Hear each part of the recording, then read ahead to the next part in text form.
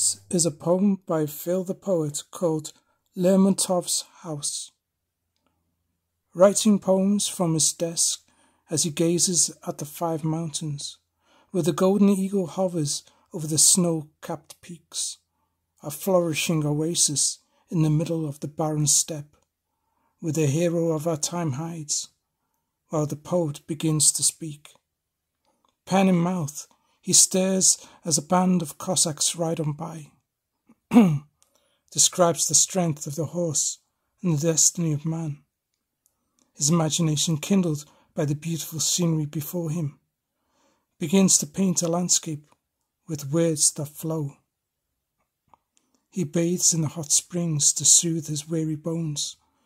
Through the steam, sees a boat sailing by, strikes him with inspiration, writes words down on a piece of paper to form a poem, which future generations will recite with pride and zeal.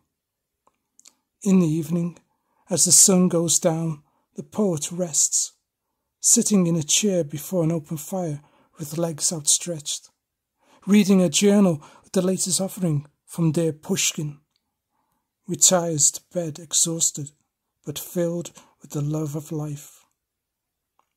Walking through Lermontov's house in the shade of the eagle's wing, beauty inspired him and left him with a mortal wound.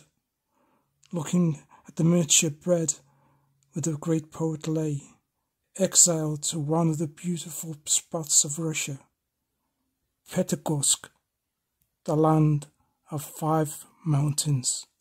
End poem.